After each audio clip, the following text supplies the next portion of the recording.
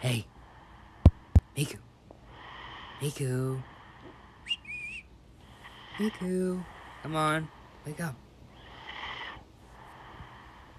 Come on, Miku. I know you're not sleeping. Fine. I know how to get you up. Tickle, tickle, tickle.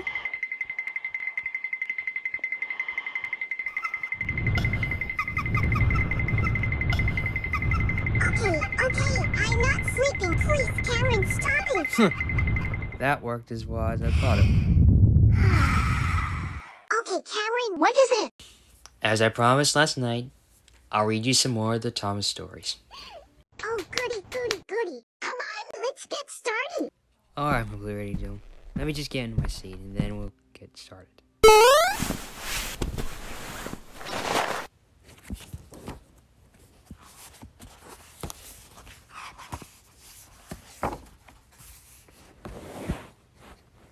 Here we are. Tonight, I'll be reading you the stories of the Troublesome Engines. Oh, troublesome. Yep, that's correct. What are the stories that are in this set? I'm glad you asked, Miku. The stories in this set are Henry and the Elephant, Tenders and Turntables, Trouble in the Shed, and Percy Runs Away. Percy's our new character within this set. I think you might like him. I think I will like him very much. Well, with all that out of the way, let's get started with these stories. First up is Henry and the Elephant. Now, Henry and Gordon were lonely when Thomas left the yard to run his branch line.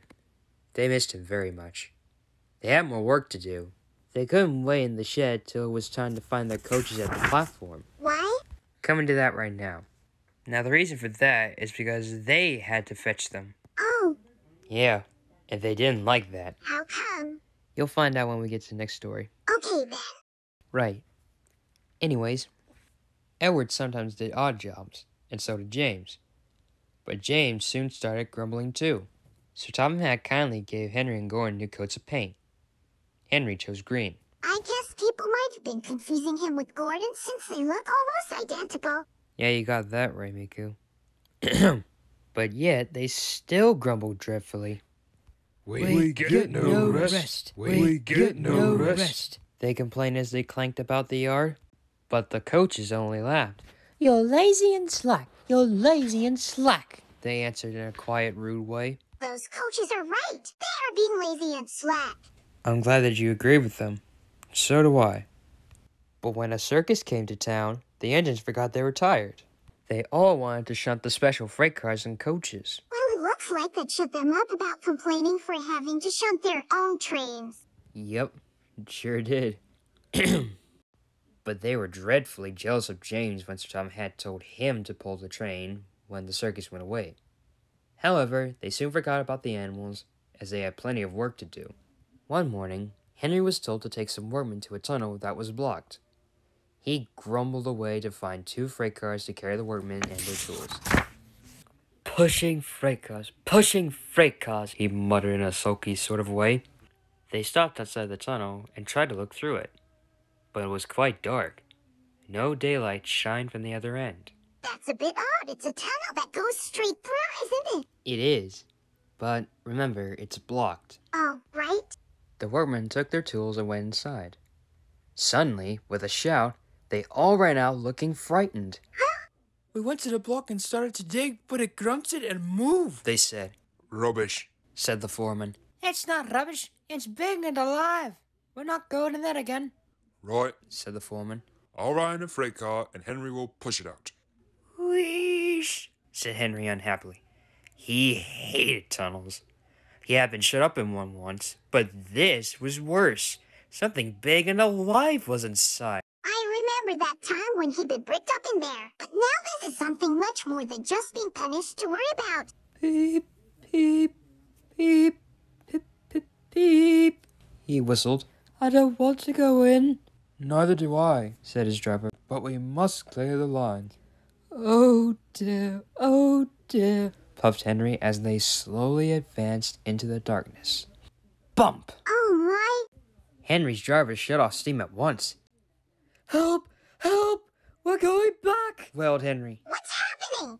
And slowly moving out into the daylight came first Henry, then the freight cars, and last of all, pushing hard and rather cross, came a large elephant. An elephant? Yep, an elephant, Miku,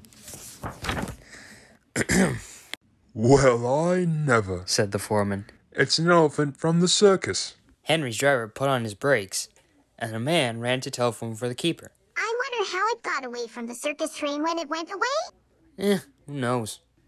Anyways, meanwhile, the elephant stopped pushing and came towards them. They gave him some sandwiches and cake, so he forgot he was cross and remembered he was hungry. He drank 3 buckets of water without stopping and was just going to drink another when Henry let off steam. The elephant jumped and whoosh!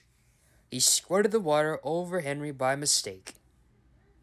Poor Henry. Oh, Henry, it's only water. Try telling him that in person. Anyways, when the keeper came, the workmen rode home happily in the freight cars, laughing at their adventure. But Henry was very cross. An elephant pushed me. An elephant hooshed me, he hissed. He was sulky all day, and his coaches had an uncomfortable time. In the shed, Henry told Gordon and James about the elephant. And I'm sorry to say that instead of laughing and telling him not to be silly, they looked sad and said, You poor engine. You have been badly treated. Is that a bad sign, Cameron? I'm afraid it is, my blue angel. It only gets worse when we get to the second story. The story that we're reading next is called Tenders and Turntables. Now, in this particular story, Miku, the big engines decided to do something rather dumb.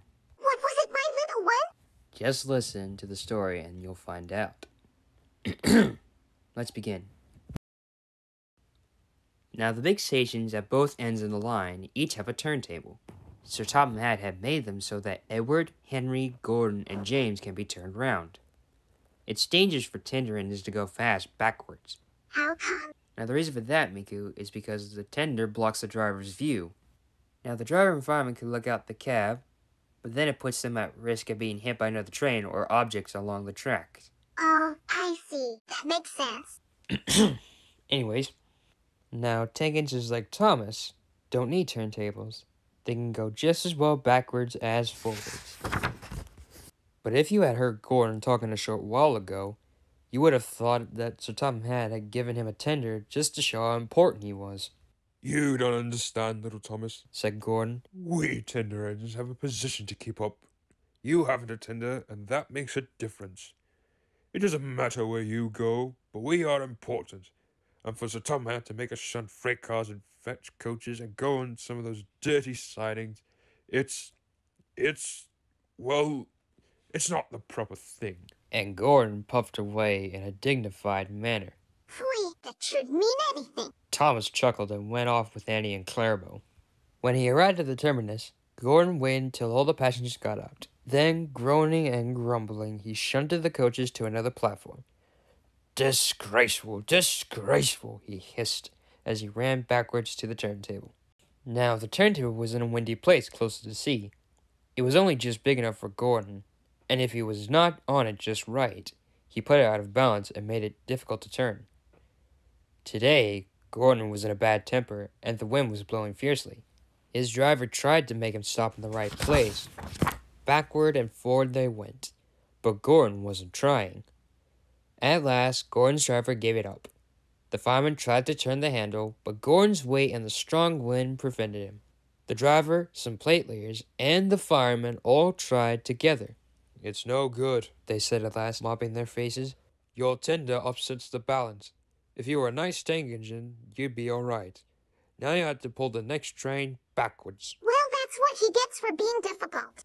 Gordon came to the platform. Some little boys shouted, "Come quick, here's a new tank engine," Oh, what a swizz. they said when they came near. It's only Gordon back to front. Gordon hissed emotionally. He puffed to the junction. "Hello," called Thomas. "Plain tank engines? Sensible engine. Take my advice, scrap your tender and have a nice bunker instead."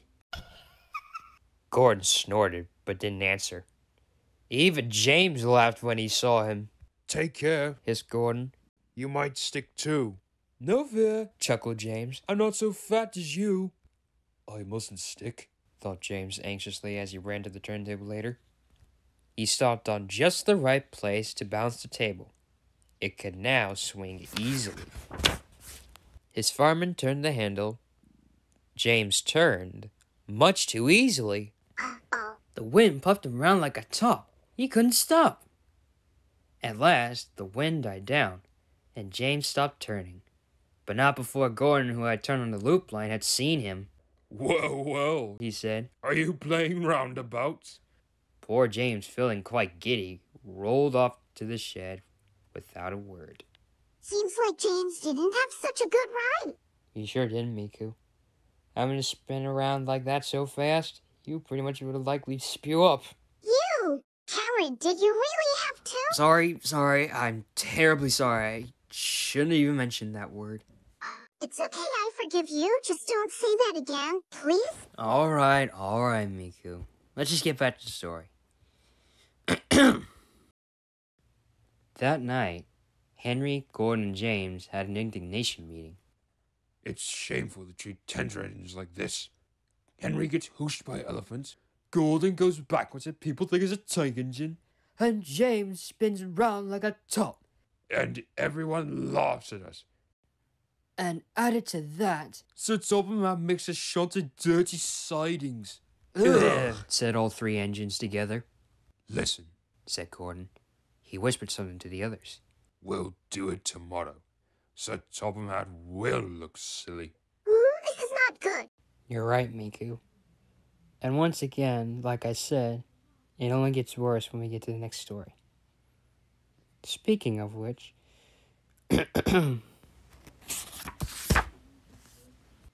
this story is called Trouble in the Shed.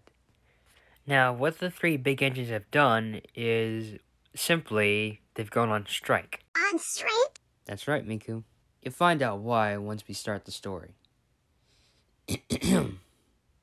Sir Topham Hatt sat in his office and listened. Sir Topham Hatt frowned and said, What a nuisance passengers are.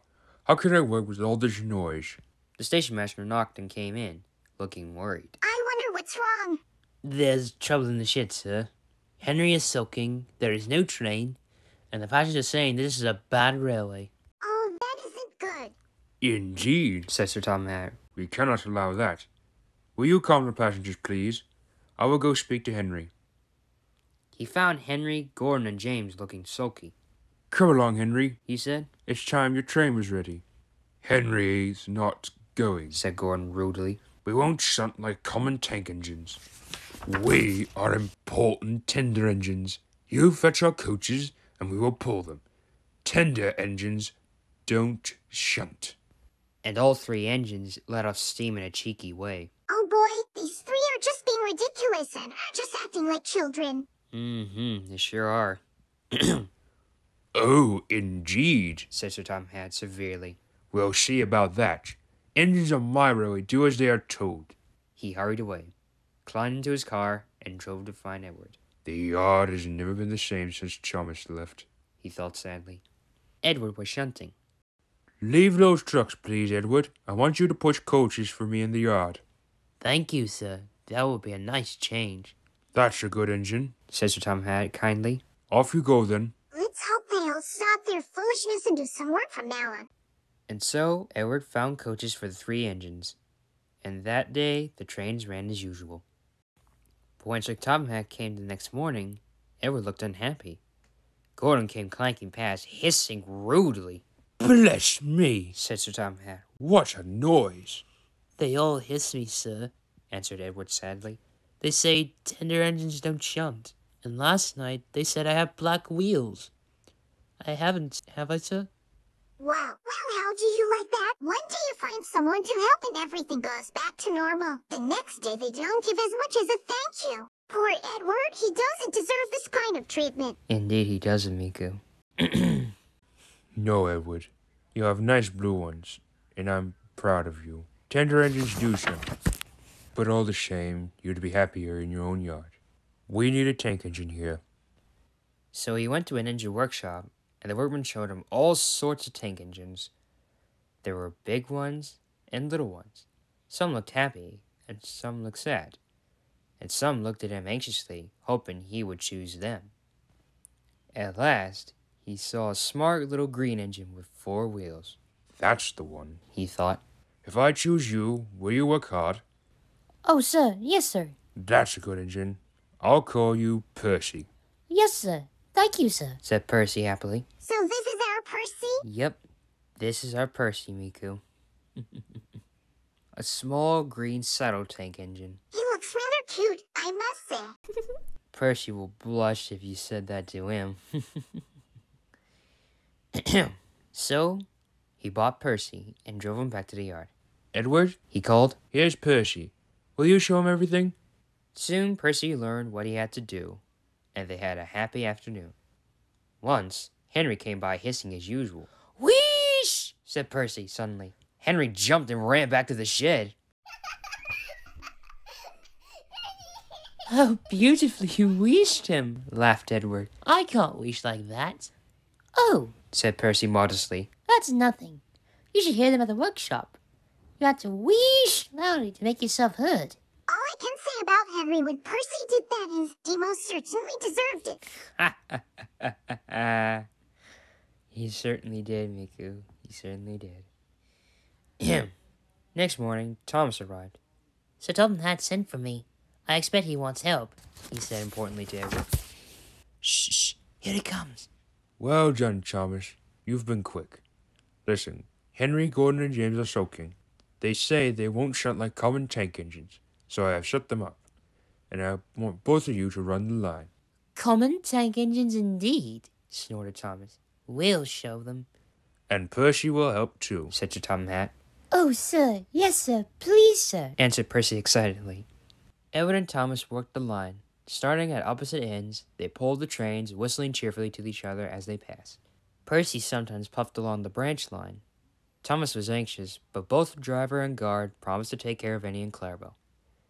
There were fewer trains, but the passengers didn't mind.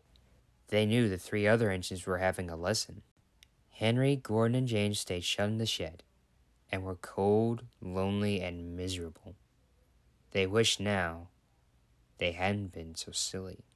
Well, it serves them right for being childish and rude. Yes, it does serve them right. But they're let out eventually. Oh, is that so? Uh-huh. And it's in our last story, which is Percy Runs Away. Let's begin. Now Henry, Gordon, and James were shut up for several days. At last, Sir Tom Hat opened the shed. I hope you are sorry, He said sternly. and understand you are not so important after all. Thomas, Edward, and Percy have worked the line very nicely. They need a change, and I will let you out if you promise to be good. Said the 3 engines. We will. That's right. But please remember that this no shunting nonsense must stop. I agree. He told Edward, Thomas, and Percy that they can go and play on the branch line for a few days. They ran off happily and found Annie and Clarabelle at the junction. The 2 coaches were pleased to see Thomas again, and he took them for a run at once. Edward and Percy played with the freight cars. Stop! Stop! Stop! Screamed the freight cars as they were pushed into their proper sidings, but the 2 engines laughed and went on shunting till the freight cars were neatly arranged. Next, Edward took some empty freight cars to the quarry, and Percy was left alone. He didn't mind that a bit. He liked watching trains and being cheeky to the engines. Hurry! Hurry! Hurry! He would call to them. Gordon, Henry, and James got very cross. After a while, he took some freight cars over the main line to another siding. When they were nice and neat, he ran onto the main line again and waited for the signalman to set the switches so that he could cross back to the yard. Now, Edward had warned Percy Be careful on the main line. Whistle to the signalman that you are there. But Percy didn't remember to whistle, and the signalman was so busy that he forgot about Percy. Oh dear, there's gonna be trouble for little Percy. Bells rang in the signal box. The signalman answered saying the line was clear, and set the signals for the next train. Percy waited and waited, but the switches were still against him. He looked along the main line, and rushing straight towards him was Gordon with the express. Oh no! Peep, peep, whistled Percy in horror. Boop, boop, boop, boop, boop. Whistled Gordon. His driver shut off steam and applied the brakes. Percy's driver turned on full steam. Back, Percy, back! He urged, but Percy's wheels wouldn't turn quickly. Gordon was coming so fast that it seemed he couldn't stop. They're gonna crash! With shut eyes, Percy waited for the crash. His driver and fireman jumped out. Duh! Groaned Gordon. Get out of my way! Oh, I can't look!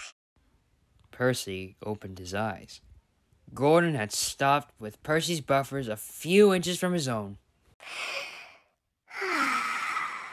Oh, thank goodness Gordon stopped in time. But Percy had begun to move. I won't stay here. I'll run away. He puffed.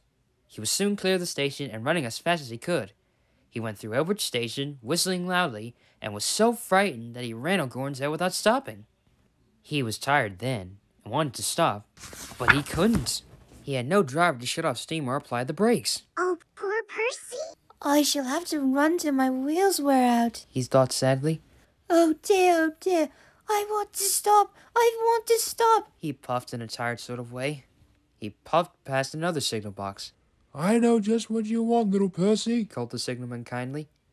He set the switches, and Percy puffed wearily onto a nice empty siding, ending in a big mound of earth. Percy was too tired now to care where he went. I want to stop. I want to stop. I have stopped. He puffed thankfully, as his bunker buried itself in the mound. Thank goodness for that signalman. If he didn't switch Percy on that siding, Percy would have gone going and might have crashed. Yeah, you're right about that, Miku. Anyways, Never mind, Percy. said the workman as they dug him out.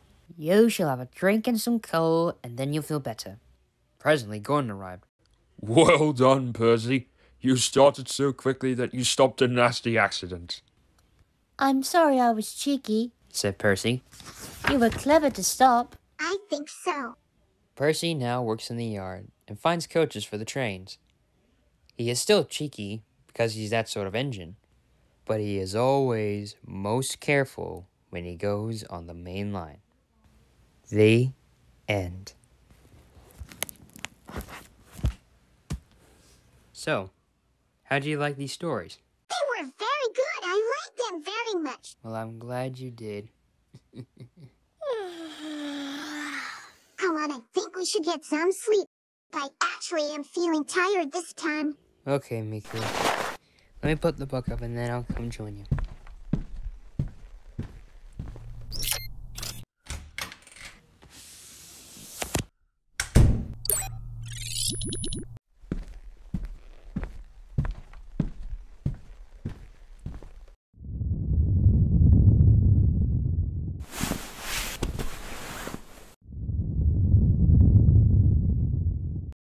Good night, my tiny little friend. Good night, Miku. See you in the morning. Here. There we go. In your favorite sleeping spot, my little one. My chest. Yes, I know. Thank you. Sleep well, my blue-haired angel. You too, Cameron.